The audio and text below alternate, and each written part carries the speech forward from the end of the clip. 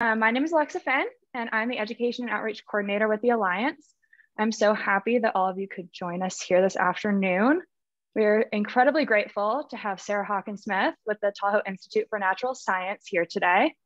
She is here to teach us all about birds of the Sierra, specifically birds you can find right now during the winter months. Sarah has led a very active lifestyle, but will always have time to slow down and watch the birds sing. After working for the US Forest Service, the US Fish and Wildlife Service, and various other government agencies in natural resources and sciences, Sarah decided to settle down her migration and is a full-time naturalist and outreach director for the Tahoe Institute for Natural Science. With a smile on her face and her binoculars in hand, she researches birds in the Tahoe region, as well as leads wildflower, geology, and bird tours throughout the Sierra Nevada. If you have any questions during this webinar, please feel free to add them to the chat, and I will share them with Sarah as they apply, or we'll have a little Q&A at the end. And Sarah will discuss this a bit more and how this is all gonna work. So with that, I will pass it over to Sarah. Sarah, welcome. And thank you all for joining us. Thank you, Alexa and Jennifer, for having me in the Sierra Nevada Alliance. My name is Sarah Hockensmith. Again, I'm the Outreach Director for TINS, or the Tahoe Institute for Natural Science. So I will be sharing my screen here in a moment to start a PowerPoint presentation.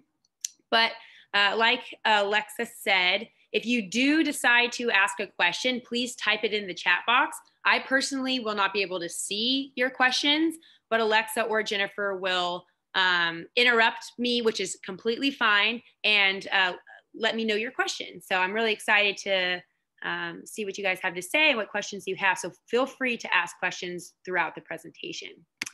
So I am going to share my screen. And takes a moment. All right. Jennifer or Alexa, just let me know that's confirmed that you can see my screen. And I will go to the presentation. You probably don't want to see my data for that very confusing thing I just showed. Okay, so here we go. Loading. Sierra Nevada birds, what can you find? So before we get into birds, I just want to do a brief overview of the Tahoe Institute for Natural Science. We are a member-supported nonprofit similar to the Alliance, and we have three pillars under which we conduct just general information about natural history. So we have our education pillar, so we go into the school, we have summer camps, and we reach out to the youth here in the local area to have place-based education. We take kids out on field trips. We also have them come and watch us conduct research. So they'll come watch us bird band or collect data so they can actually see scientists at work. And I've also created a bird club at some of the local elementary schools. So kids come bird watching with me before school. So it's pretty fun. In addition,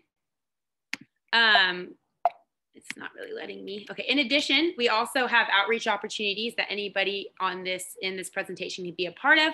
We provide 20 to 40 nature walks that are all free throughout the year, whether it's snowshoe tours, bird walks, wildflower walks, geology talks. And we always are looking for people to help us with those as well throughout the region in Tahoe and Truckee. And then sometimes we head down to the Mono Lake area and the Yosemite region to give bird tours down there. And then we also provide lectures like right now. And then we also conduct citizen science. So we have a few different opportunities that I'll present on throughout this talk today. And then what sets us apart from a lot of different nonprofits in the area that conduct, or they teach kids about local natural history is we're actually hands-on collecting data and researching different flora and fauna in the basin.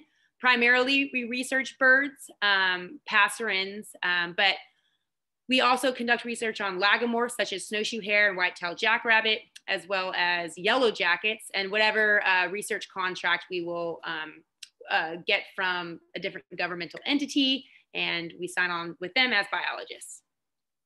So, moving on to our presentation, Birding 101. So I decided to create this presentation more so for beginner birders with a sprinkle of advanced and intermediate knowledge.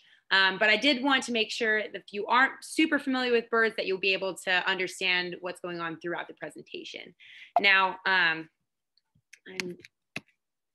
quickly, Alexa and Jen, if you guys can quickly admit the people from the waiting room, because it's hard for me to click to the next slide if they're not admitted. Thanks. So to start birding, it's great to get a few things. First of all, you can get a field guide. And if you're in the Sierra Nevada, I would suggest getting Sibley's Bird Guide to the West. I really like the illustrations and descriptions throughout that guide. Also, you can use an online piece, which is eBird. So if you wanted to go out and bird watch or learn more, you can just download the app and it's really simple to use. If you're looking to get binoculars, I would suggest starting with 8x32 binoculars, and as you become more advanced, to upgrade to 10x42s. So then you can see more strongly, but without less distraction around your glass. Also, bringing in a notepad and a pencil out while you're birding is really important, so you can collect notes. Another resource that you can utilize is our Birds of the Lake Tahoe Basin. Even if you're outside the basin, it's a nice tool to see what birds occur in high elevation mountain habitat. And there's about, I think, 316 different birds of when they occur and what time of year and how rare they are. And if you guys want to put that link in the chat box, you can download that PDF for free. But we created that for birders here in the area. And then also just learning your different field traits of these birds while you go out there. I know it could be pretty confusing, but start with just the simple stuff and then go from there. Now, we will be talking a lot about birds of the Lake Tahoe Basin and Truckee, but this applies to a lot of the Sierra Nevada, and I'll kind of compare and contrast some differences that occur in Tahoe opposed to other areas in the Sierra Nevada, which is a very, very big range.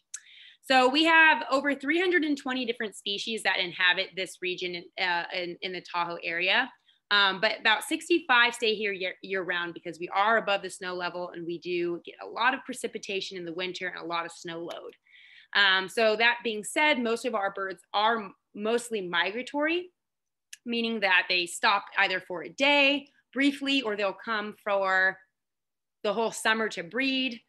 There's all different types of migration, but we get all different types of migrants in the winter, the summer, the fall, and the spring. We have a lot of summer nesters that come here specifically to the Sierra Nevada to breed, and that encompasses a lot of different warblers and flycatchers and so on. So quickly just talking about the Sierra Nevada region, it's huge and it occupies a lot of the California state. And if you go down to the south part of the Sierra Nevadan region, you're going to get more birds that might occupy closer to Mexico than you will Canada. So today I can't really touch on a lot of the birds that inhabit the Sierra Nevada, but I'll do my best to answer any questions that you may have. And why the birds differentiate between other regions, even if it's just 10 miles away over a hill, is because it depends on the vegetation and the soil that is growing or is in that area, inhabits that area.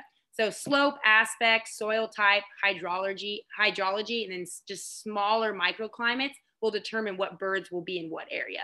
But when I like to think of anything like that, I just think of what's the food source and then what will eat that food, and that's what you can determine what will be in that area.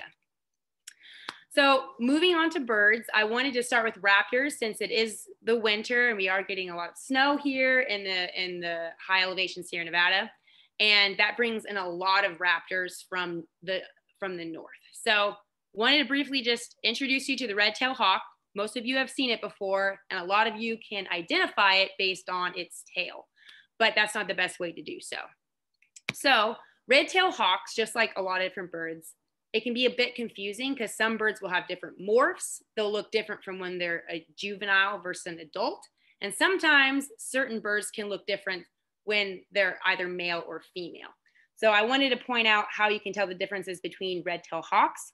All three of these pictures are red-tailed hawk. The best way to tell is if you have a darker head, then you have a lighter upper breast, dark belly band, and then it gets light again. So dark, light, dark, light. Dark, light, dark, light. So that belly band right there is the best way to tell if it's a red-tailed hawk. aside from it having a red tail. So that's a good distinct way to figure out what hawk you're looking at in the Sierra Nevada.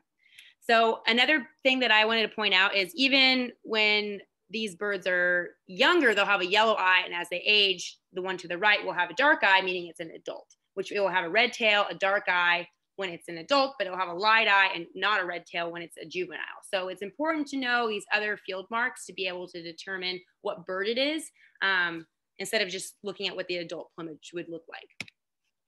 In flight, red-tailed hawks sometimes will have that red tail, sometimes it will be white, but the best way to tell it is a red tail during flight is it has that dark belly band, and also on its shoulders here, the Europatagiums, there'll be some like darker spots towards the top part of the wing.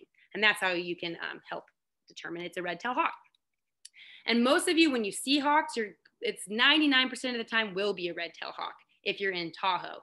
Now, if you go down slope, if you're in Auburn area, you might get more red-shouldered hawks, but that's how you can differentiate a red tail from others. So other birds we have, other raptors we have in Tahoe include the peregrine falcon, of which is one of our main research topics the past few years. This is not the best picture, but I've been researching a scrape in South Lake Tahoe at Castle Rock. And for a while, because of recreators rock climbing on the specific rock structure, had scared a lot of the peregrines away. So we decided to come up with and create some signs in order to deter people from climbing. And we've actually had multiple success stories the past 3 years with 3 peregrines fledging last year at Castle Rock and 2 peregrines fledging in 2020, we had 3 birds fledge, and then in 2021, we had 2 birds fledge, and we're going to be researching again this year. So pretty excited to see that. So I just wanted to show you in the scrape, which is the nest where they nest on cliff sides. There's this little white puffy ball right in the middle of that scrape. And that's what it looks like on the right-hand side. It's a big, fluffy, down feathered peregrine. So pretty cool to see in the Sierra Nevada region as well. So we have some pretty rare hawks, I would say, that come down to this area that come from the Arctic. So if you're looking at the North Pole, you're looking at the top of North American continent, where you're seeing Alaska and other areas. This is where the rough-legged hawk will live in the summertime, but they actually will migrate down to Carson Valley, Sierra Valley, and other field areas in the wintertime and inhabit these regions December, January, and February. So right now, if you were to head out to any of those areas that I just mentioned, you could see rough-legged hawks. Now, rough-legged hawks, when in flight, they'll have these dark patches on their wrists, these dark black wrist patches, and that's a great way to tell the rough leg apart. And also, it has a really dark belly band, a lot lower, but it doesn't go like a red-tailed hawk, doesn't have that dark, light pattern. It's just all dark at the bottom. And a lot of the times when I see rough-legged hawks, they're perched on the ground. They're not necessarily in a tree. They're just in the middle of a field. So kind of cool. Also in flight, the rough-legged hawk will hover similar to a kestrel or a white-tailed kite, and it will flap its wings in the same stationary spot, which is not many other hawks will do that. So that's another way you can tell a rough-legged hawk. And it's a good time to see them right now if you have any time to shoot over to Carson Valley or Sierra Valley or around the fields in the Reno area, because they should be here for the next month or so. Another wintering hawk that comes down from up north include the ferruginous hawk. Ferruginous means a rusty color. And so a good way to tell the ferruginous hawk in flight is it has a V that surrounds its legs. It's kind of hard to see in this photo, but that's a good way to tell. But also it has feathers that come all the way down to its feet, and it's typically mostly white. So you can get a dark morph ferruginous hawk, which makes things a little bit more complicated, but they're not as common as the ones that in a lighter morph. Another thing to point out with the ferruginous hawks is that they have this long gape kind of, I think about Batman and Joker, where the gape goes far out into its cheek, giving it a big smile. But that's another way, another characteristic of the ferruginous hawk. Raptors continued. If you're in the Auburn area or Yosemite or a little bit lower in elevation, red-shouldered hawks are more prevalent opposed to Tahoe. We have a few red-shouldered hawks in the region, but they're not as prevalent as lower elevations below 6,000 and 5,000 feet. And then throughout all of the Sierra Nevada, you can easily spot marsh hawks, or also known as northern harriers. And this is a male because he's gray with this white rump. And they like to fly low over fields and search for mice and different lemmings and voles. So that's one that you can keep your eyes out for, especially right now in the wintertime. So I think my slideshow was a little bit messed up, but I just wanted to point out with the peregrine falcon nest, we've been creating some signs with local organizations to make it so climbers and hikers don't impact the nesting status of these peregrines in the region. And this is a study that's trying to be based in terms of most of the Sierra Nevada. So we're using this study to see how it will affect other birds in Yosemite and other region. Hold on. All right. So in this picture, I see three different birds. I see three different eagles. And I think it's important to note that when you're looking at this picture, it's all the same species. So here on the right-hand side is a bald eagle, a full adult, year 5, white head, white tail. But this is also a bald eagle in the middle. And there's also a bald eagle here on the left-hand side. So again, birds can be a little bit confusing. And the first year of a bald eagle, they're all dark brown. They almost look like a golden eagle. So if there's a couple slight differences. But a bald eagle actually doesn't get a white head and a fully white tail until age 5. So it's important to know the different morphs and years of the juvenile birds leading up until they get their adult plumages. So I wanted to briefly just chat of how you can tell the bald eagle versus a golden eagle. Well, golden eagles, they have this beautiful orange or golden nape. So the back of the neck is called a nape on a bird. And that's a really, really great way to tell the difference.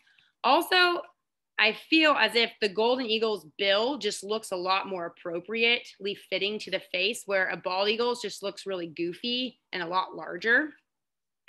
Golden eagles' feathers come all the way down to their toes, whereas bald eagles don't have feathers that come all the way down. And obviously there's different white patches on the bald eagle versus the golden eagle.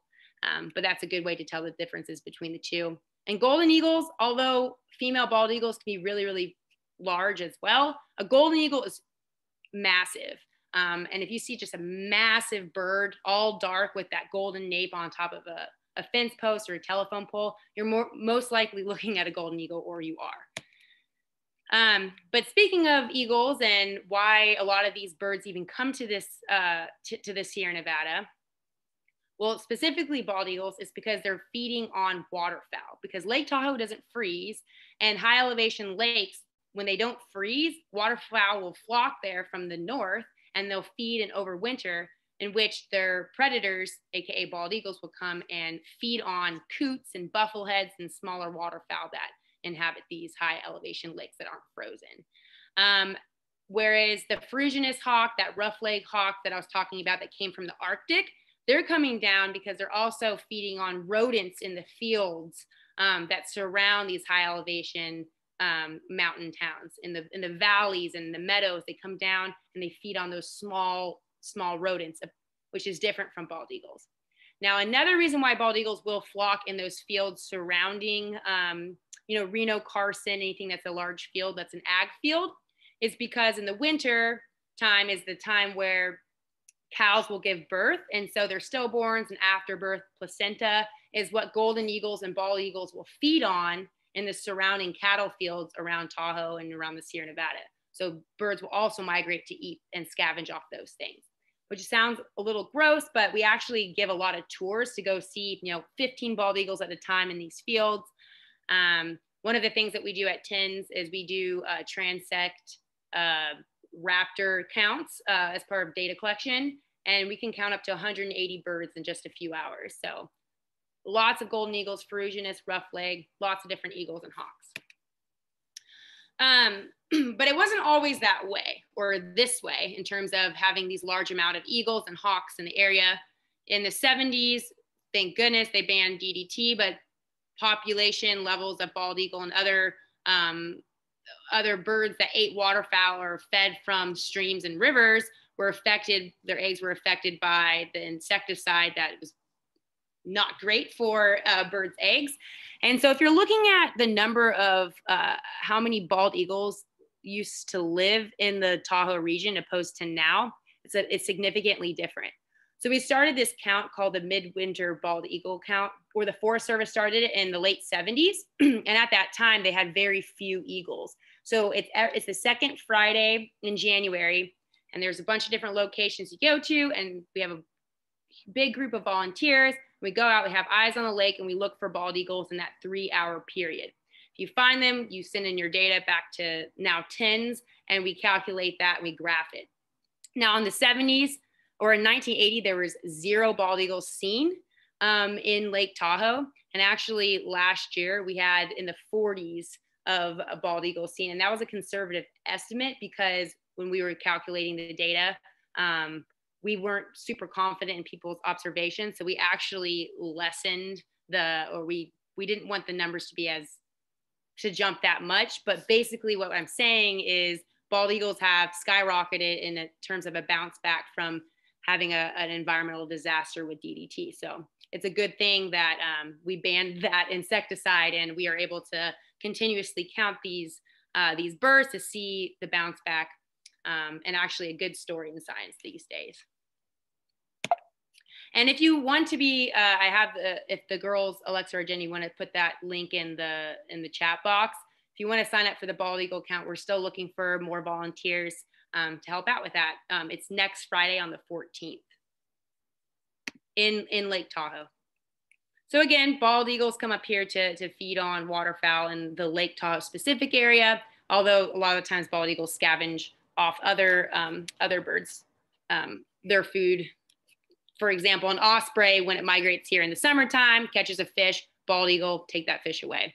It's kind of a bummer, but it's just how it is out there. So this is my transition into ducks, different types of ducks that live in Tahoe. But I wanted to inform you that there's diving ducks and then there's dabbling ducks. So diving ducks fully submerge themselves underneath the water and to feed on small crustaceans or plants or fish, whereas dabbling ducks only stick their tails up in the air and they don't fully submerge to go underneath the feed. And that's the difference in terms of behavior. So if you're new to birds, there's a dabbling duck section in your field guide and a diving duck section. So if you're a beginner, you should try to look at the behavior before identifying. A couple other physical attributes that you can differentiate between diving and dabbling is diving ducks typically have legs way farther back on the body because you typically don't see diving ducks on land unless they're nesting in cavities, so old woodpecker holes or holes in trees. Where dabbling ducks you can see more frequently walking onto land to sleep, nap, for example, mallards or something like that. We do have one question. Yeah, go ahead. Back on the bald eagle count. Yeah. So we have the question that I'm curious how you know that you are counting 30 different bald eagles versus the same bald eagle flying back and forth 30 times. That's a great question. So it's a 72 mile, it's 72 miles around Lake Tahoe, and we have 20 stations of where we put people. And so there's, number one, you can age a bald eagle from year 1 to year 5. So if you see an adult bald eagle flying versus a year 1 juvenile flying, those are 2 separate birds. Also, you can see birds at different times. But when people are collecting the data, when you see the bird, you mark exactly what time you saw it, what it was doing when you saw it. And then if it flies away, you write down which direction it's flying and at what time. So the person at the next station, if there's an adult bald eagle flying 5 minutes after the station next to it, then we won't recount that eagle. And a lot of the times eagles will stay perched for the entirety of the count. And if we have birds flying in directions, we don't ever double count those eagles, if that answers your question. And I have a whole map. And if you have more questions about that, I can send you more data about the bald eagle count. But we actually are way more conservative in estimating where eagles fly. And it's at least in the 40s now in terms of 2021. All right, so we'll keep going with the dabbling ducks. So those are the ones that only stick their tails up when they're looking for food in the water. So one of the most beautiful dabbling ducks, in my opinion, is the wood duck, which also, just like the bald eagles, has had a huge bounce back in terms of population status because of conservation efforts surrounding the Sierra Nevada and throughout the US. But really beautiful bird, also nests in cavities, which is holes in trees. So really beautiful bird you can see in the area. Mallards, we don't really have to talk too much about mallards, but when we look at female ducks, a lot of female ducks do look very, very similar. So I like to point out that if you're looking at a female duck, if you see a dark line that goes over the eye, it's most likely a mallard. So that's a good way to check mark off what you're looking at.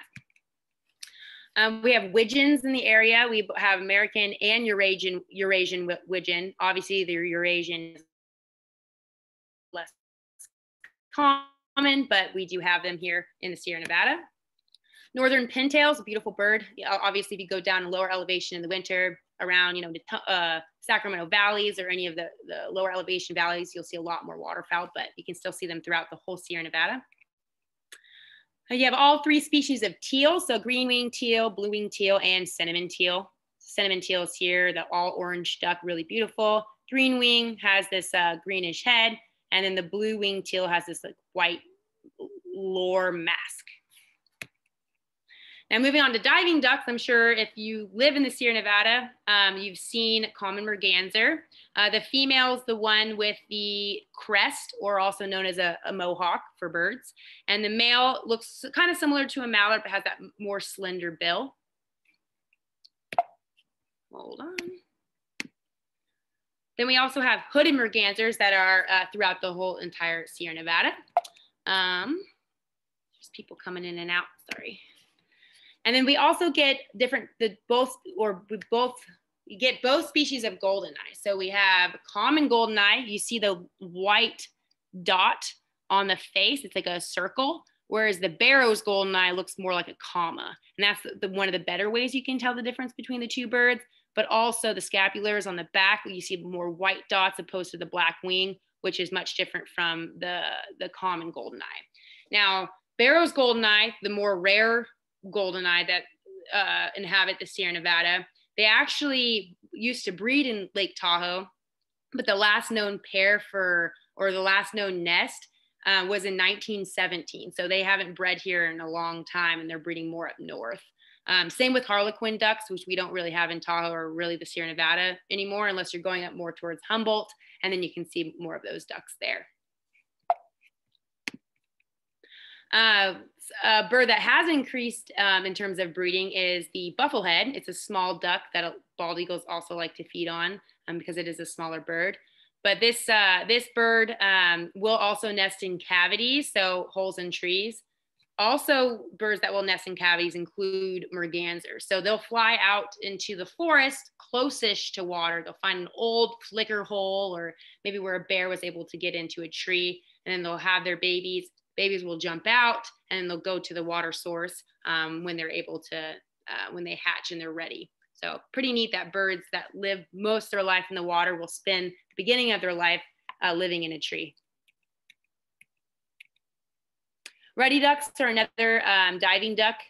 Just in Mammoth, I think over this last snowstorm, they found a male ruddy duck in the middle of the ski slope. So something that happened in the Sierra Nevada, pretty random. Wasn't near a freshwater, non-frozen pond. So, there's a lot of different rarities, and weather can make it so certain birds can be in certain areas at different times. So rarities do occur. That's a female ruddy duck. In the Sierra Nevada, and especially in large lakes like Lake Tahoe or Mono Lake, we will get ocean dwelling birds. So scoters, white-winged scoter, black scoter, surf scoter, black scoter, or white-winged scoter. We will get all three of those in Lake Tahoe. Other high alpine lakes that are larger will sometimes get these scoters, but they primarily spend most of their life in the ocean, the Pacific Ocean, and rarely come to land to begin with. And so whenever we have a scoter or a rare ocean bird come to Tahoe, it's a pretty big deal. And this past, just about a month and a half ago, I think we had 8 or 9 surf scoters, which is the one with the really funny looking bill on the left-hand side of the screen. 8 of them showed up, and 1 was injured and had to be taken to wildlife care. So a lot of interesting rarities that have occurred in this area. We also get rare gulls, similar to Mono Lake. We have a Sabine's gull, which is also a pelagic bird species that spends most of its time by the ocean, but will inhabit high elevation lakes as well. And I did want to mention that in 2020 in the South Yosemite entrance, there was a rarity of a brown booby, which is a bird you'd maybe see in Mexico or Hawaii. And it occurred, it just showed up one day in a friend of ours' yard. So you never know what's going to show up depending on the weather, or just birds being younger, juvenile males. A lot of the times will go wander and they get lost. So that's just sometimes what happens. So moving away from ducks, waterfowl, and raptors, we're going to go into winter dwelling birds that you can see right now in Tahoe and mostly in the Sierra Nevada. We're going to start with the nuthatches. So we have all 3 different species of nuthatch that inhabit most of the Sierra Nevada, specifically in Tahoe as well. We have the red-breasted nuthatch. And this is, this sound should be under the red-breasted nuthatch opposed to the white-breasted. But I wanted you all to hear what it sounds like because you could hear it in the winter.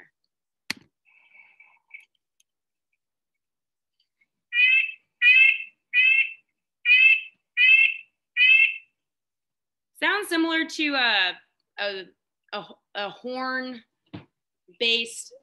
car alarm. If you're hiking or skiing or walking through the forest, a lot of times if you hear that sound, you're most likely hearing a red-breasted nuthatch. So pretty prevalent throughout the Sierra Nevada. We also have the white-breasted nuthatch, clearly it's named or coined because of the white breast. And then we also have the smallest species of pygmy nuthatch as well. Now, there's different subspecies of nuthatches. It's really tough to tell visually the difference between a white-breasted nuthatch that's a Pacific slope versus a white-breasted nuthatch that is a Great Basin subspecies. They look identical in person, but they sound completely different. So knowing what a bird sounds like can help you figure out what species that is. The one that lives primarily in high elevation areas or pine areas is the tenuissima, which is the species, the subspecies for the white-breasted nuthatch that lives in pine dwelling areas. So if you go down to Auburn, or you go to Yosemite, or any place that there's oak savannas, you'll get the Pacific slope white-breasted nuthatch. Whereas if you're at high elevations with pine forests, you'll have the white-breasted nuthatch. And so knowing the different sounds will help you differentiate those two. Pretty sure a lot of you are familiar with the mountain chickadee. It's different than a couple other different chickadees that live in the state of California, but they are the ones that go cheeseburger. They're the cheeseburger birds, and they are also a resident of the Sierra Nevada, and they don't migrate. They'll stay there year round because they're able to find food source in the winter, whether they're frozen insects or arachnids, seeds, and in the summertime, flying insects or seeds. They won't leave because they have a food source. But if anybody is living in the Tahoe area, a place that you could go to and visit to feed chickadees from your hand, if you are okay with that, with your ethics, you can go up to Chickadee Ridge and snowshoe up there, and the chickadees, mountain chickadees will feed from your hands. But we ask that when people do that, they feed only natural foods, and specifically just use black, unoiled, unsalted sunflower seeds. So if you're interested in doing that, a boost in calories is something, for me, ethically is not a bad thing. They're not super, they're habituated for the winter, but they won't stay there during the summer months. They'll go and disperse and find their own food. There might be more of a population density in that area, but it's not necessarily affecting the population too much. So we encourage people to have that nature experience up at Chickadee Ridge. Another bird that you can see while you're at Chickadee Ridge or throughout the Sierra Nevada at high alpine areas, so all the way down to Mammoth or up to Mount Whitney. Any place that has white bark pine, which is a tree with 5 needles in the white pine family. They specifically live in areas with those trees, and they feed on the seeds, and then they'll go and cache those seeds in large pile caches underneath the soil, the perfect germination depth. And then they'll remember over 90% of the seeds that they've cached, but the few that they forget, they'll turn into little stands of white bark pine, and they're actually just basically white bark pine gardeners, where they also reap the benefits of the seeds. So it's pretty cool. They're in the corvid family. So corvid meaning jays, ravens, magpies, which we're moving on to the next bird, which is a Steller's jay. So Steller's jays might annoy a lot of people, but they're one of the smartest birds that live in the Sierra Nevada. Other areas that are a little bit lower, you can get scrub jays, either Woodhouse scrub jay or California scrub jay. But I think what's most important to remember are the jays that live here in California and in the Sierra Nevada are not blue jays, although they're jays and they're blue. Blue jays live on the east side of the Rocky Mountains, and Steller's jays in the high alpine areas live on the west side of the Rockies. And that's how you can tell the difference in terms of a map. Now, they look a lot different, white face, a completely different blue, but pretty neat and good to know if you want to become a birder, especially in the Sierra Nevada. It's not a blue jay, it's a Steller's jay or a scrub jay. And if you're by pinyon pines out by Travertine Hot Springs or somewhere around the Sierra Nevada there, the pinyon pines will produce a lot of pinyon jays, which are a really beautiful bird and not as common as our Steller's jay. Just a little reminder for those that didn't know this, blue, so there's different pigments in birds. You know, you have your carotenoid pigments. There are those oranges and yellows, like in flamingos or in Western tanagers, you have that red face. And that pigment is created due to the diet that they're eating. They're absorbing those pigments, and that feather is becoming that color. Now, blue is actually not a pigment at all. It's just an illusion of what you see when the sun hits off a feather. It makes it look like it's blue, but it's actually a grayish or a brown. So when you look at a blue jay or a bluebird or a Steller's jay, they are actually not blue at all. It's just what the illusion that you're seeing with your eyes. So kind of cool. The main higher elevation corvid that we have is the common raven. But again, if you go into lower elevations, you'll see the smaller corvid, which is the crow, the American crow. But a good way to tell the difference is not size and sound, but when a raven's in flight, its tail looks like a diamond, where a crow's does not. So that's a good way to tell the difference between the two.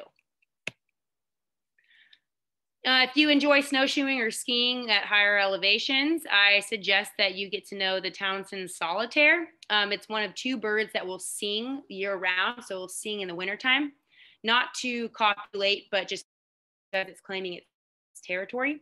The other bird that will sing in the wintertime is the red crossbill, but they will breed in the wintertime. There's enough food and there's the capability to do so. They can breed at any time of year. So that's pretty neat as well.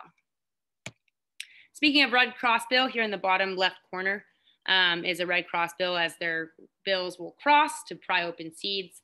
We also, throughout the Sierra Nevada, if you go to high elevations, you have the gray-crowned rosy finch, which is a huge bird for California. A lot of people love to put this one on their life list and check it off because it's a high elevation finch.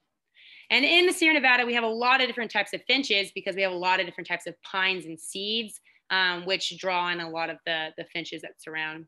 And above here is just the pine grosbeak, really beautiful red. That again, the food that they eat, that carotenoid pigment, it's absorbed through their diet. I'm running, I have about 8 minutes until questions. So I'm going to skip past the warblers because they aren't a winter species. But if you have questions at the end, just let me know. Throughout the Sierra Nevada, we have a diversity of owls, ranging from really tiny owls like the northern pygmy owl, all the way to large great horned owls, which are both pretty common if you know where to look. The great gray owl is not known to live in Tahoe, but in the surrounding areas north of Tahoe. Also, you can find them in Yosemite, so a good bird that you can look at if you're outside of the Tahoe region. In Tahoe, we have 11 different types of owls. And what's interesting about owls in general is they have very large eye sockets that take up the majority of their skull. And if you ever find a feather on the ground and you see the feather, at the very tips of the feather, it looks really frayed or disheveled. A lot of times that could be a owl feather because the tips of their feathers are just really rough because it silences their flight. So then they can feed on prey, especially at night.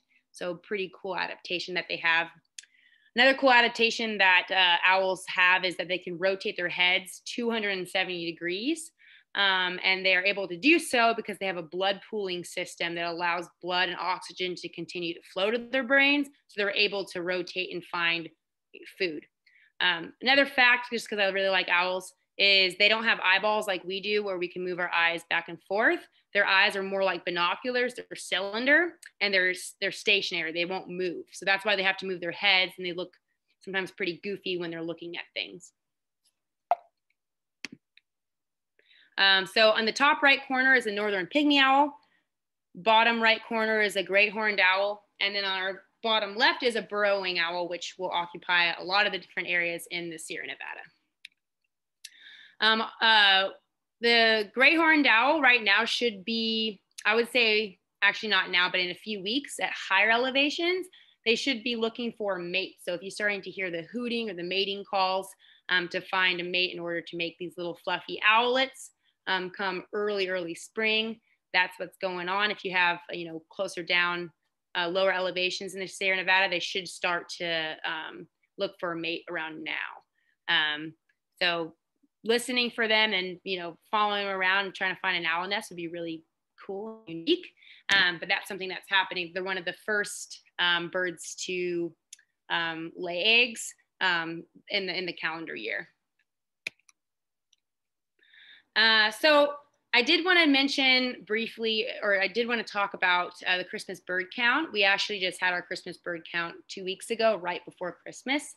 And it is a citizen science count. It's one of the longest citizen science counts in the world. It began in the 1900s, where somebody named Frank Chapman, he was the Audubon Society in the 1900s, and he took 27 birders and decided to count birds and see how many they can find in that 24 hours. But before the Christmas bird count, they actually used to go out around Christmas Day and shoot as many birds as they can find in a day. And as bird populations were plummeting because of behavior like that, they decided to start counting them instead of hunting them, or I wouldn't even call that hunting. So that's how that citizen science count began. And now TINS, Tahoe Institute for Natural Science, we host the South Lake Tahoe Christmas bird count each year. And there still might be a couple more left in the Sierra Nevada. I'm not quite sure the date, but wherever you are in the Sierra Nevada range, there probably is a Christmas bird count within a 5 to 10 mile radius of where you live. So I would definitely look into the link that Alexa or Jen will put into the chat box if you want to be a part of a Christmas bird count in the future. Speaking of counting woodpeckers, we have quite the variety of woodpecker in the Sierra Nevada, ranging from the largest woodpecker being the pileated woodpecker, which is over a foot tall, and all the way to Lewis's woodpecker, which reminds me of Christmas because it's red and green, all the way to different sapsuckers like this female Williamson's with the yellow belly, and this red-breasted sapsucker on the bottom right. And we also have a Sierra Nevada specific woodpecker that lives in our area. It's the white-headed woodpecker. And it really only breeds in the Sierra Nevada and then barely into the Cascade Range. But a lot of people from around the US, if they are big birders and they want to add more species to their life lists, they'll come out to Tahoe or Yosemite or the Sierra Nevada to look for white-headed woodpeckers. So pretty cool. A couple more facts about woodpeckers before we get into questions is that they have such strong bills that they're able to tap into a tree at more force than a jet taking off into space. And the way that they're able to do so is by having a tongue that when they poke a hole into a tree and they stick their tongue into that tree, they can retrieve the insect. But once they retract their tongue back into their head, their tongue actually splits in the back and wraps around their whole skull through their nostril and actually acts as a seatbelt for their brain. So when they're drilling into a tree, either to create a cavity for nesting or looking for food or claiming territory, it doesn't cause brain damage. So woodpeckers are very, very unique and have great adaptations in order to survive. Here's a northern flicker. I'm starting to lose some time, so I'm going to buzz past this, but this is one of the most common woodpeckers we have in the Sierra Nevada is our northern flicker. Males have a red malar stripe or mustache where the females lack that. So if you are interested in birding, if you haven't been involved in that before, a couple tips to become a better bird watcher is to start paying attention. Just going outside, I guarantee you'll find lots of birds if you just start. And then learning the common birds. So I went over a couple common birds today, a couple more rare birds today, but knowing the common ones really, really well, and then seeing that a bird's different from the one that you know, then you'll be able to determine that it's a different species and learn from there. And that brings us to keeping a checklist. It's important if you want to become a better birder to keep track of what you're seeing, writing descriptions of those birds. Also noting behaviors, like if I see a bird going from a top of the tree, going out and coming back very quickly and doing that over and over again, it's more than likely a flycatcher. And then I'll be able to figure out where to look in the field guide. So also noticing behaviors is very helpful with bird watching as well. Again, like I explained with dabbling ducks versus diving ducks, you can tell the differences. And then also, I mean, we lead 30 to 50 different tours a year. So you can come out with us in Yosemite, Truckee, Reno, Carson, Tahoe, throughout the whole area. A lot of the Sierra Nevada, obviously not very south, but you come out with us and learn about different birds that reside in these areas. And it's a lot different bird watching outside and learning the birds than learning it virtually, especially in a presentation where we can take time to look at the bird and we can go over the field guide and you can write it down. Whatever your learning style is, we can adapt to. Another tip that might be important is if you are wanting to get into bird watching, also using your ears in addition to your sight to find these birds. I would start with learning the most common birds and then going from there. And a bird that you should definitely learn if you're wanting to become a birder is the American robin, because there's two other birds that sound exactly like it, but one is just faster and one has a more horsey sound, but it sounds almost identical. So that's why it's important to learn certain bird songs. So I think we're going to break now and we're going to look into questions if anybody has any in the chat box. I don't know if anybody has had any, Alexa or Jen, but this is the time where we're opening that up. Yes, we already have one question. Thank you, Sarah, so much for your incredible presentation. We've learned so much. If anyone else, like Sarah says, has any more questions, please feel free to add them to our chat box. But in the meantime, our first question was about binoculars and a couple of questions. Which have the best image stabilization and what do you recommend for night vision for owls, etc.? Oh gosh, night vision. I would just use, I would look into owls in your area and you can use eBird for that and I'd listen for them. So find out what vocalizations they create, and then that's the best way to identify them, opposed to using night vision goggles, or sorry, night vision binoculars. I would also recommend, if you getting the best binoculars for your budget.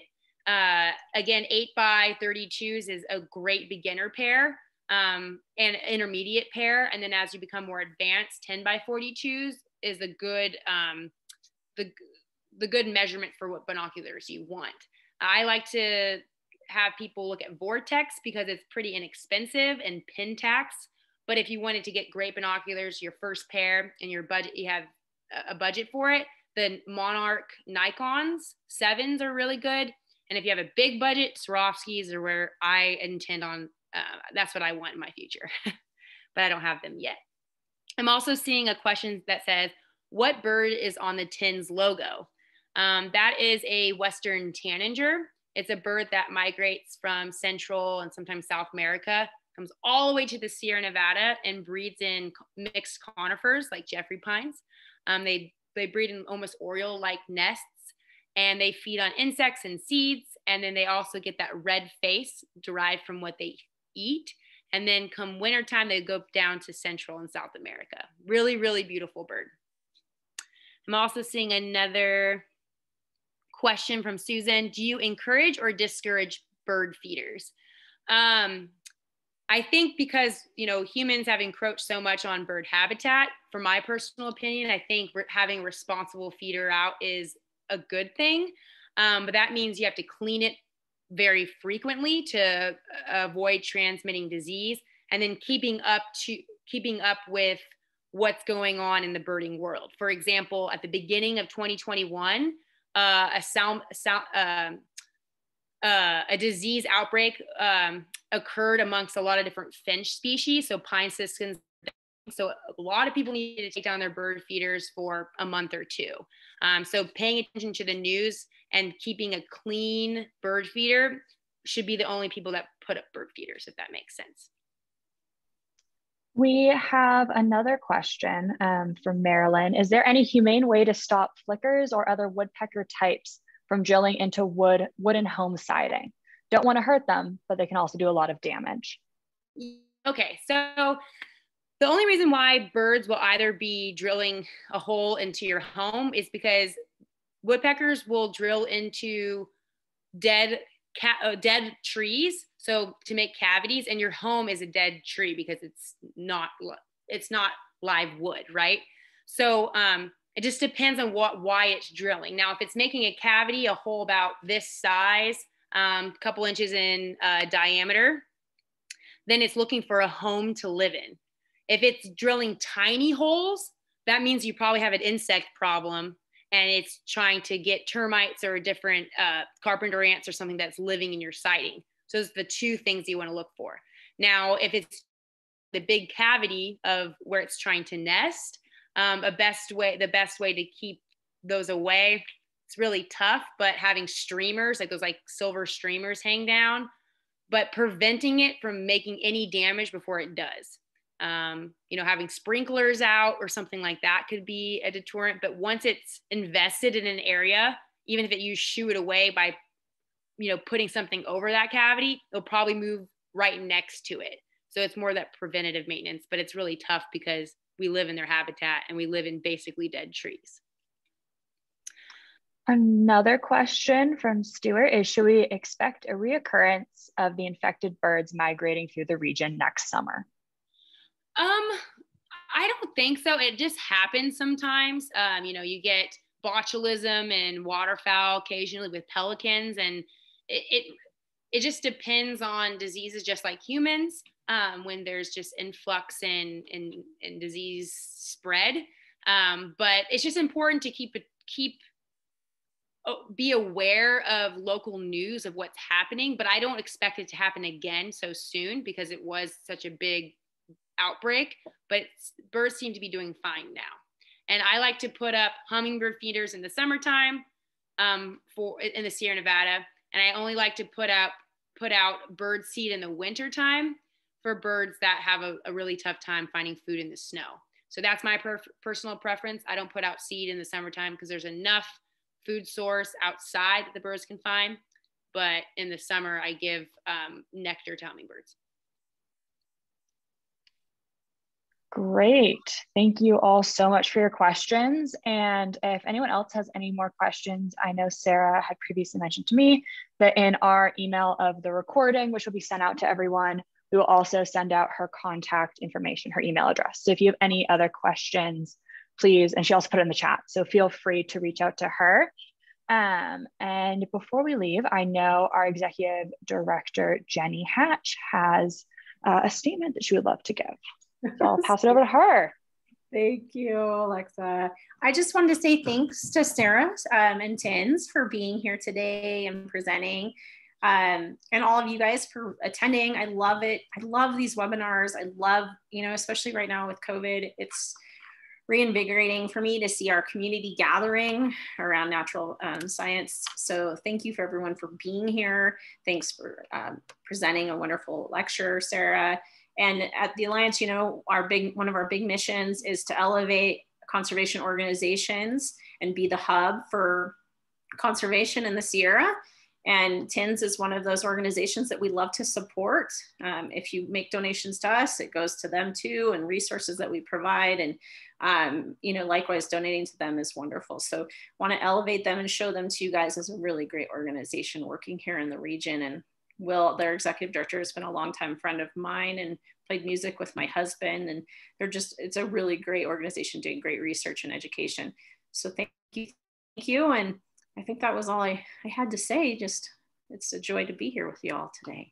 And thank you, Jenny. I just saw that you were on here. So thanks so much for having me. Yeah. It's always very interesting giving presentations when you can't see an audience. So I hope everyone enjoyed themselves today. If you have any questions, you can always email me at sarah@tins.org. If you have more questions about our organization, www.tinsweb.org.